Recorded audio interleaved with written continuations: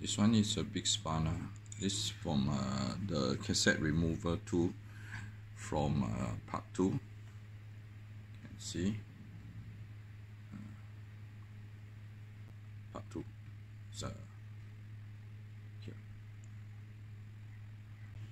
This is a normal one, which is not very good because of the groove. This tool with a chain. Okay, to remove the cassette actually will move in this way, and then it's locked in the other way. But we'll put these tools into the groove here.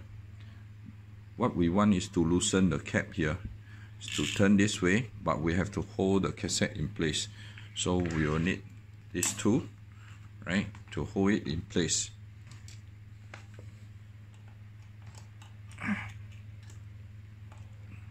To stop it from turning, and then we use the spanner to turn anti-clockwise.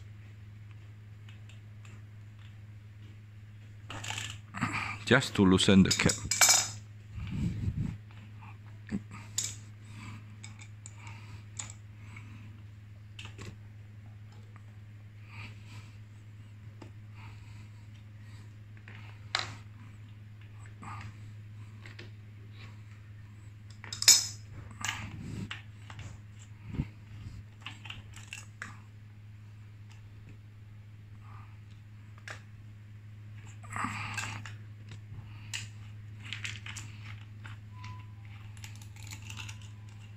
Just to loosen this one, and then you can remove the cassette from the wheel, or you can just leave the whole thing. Yeah, right.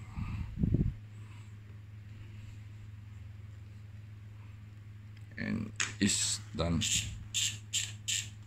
Just like this.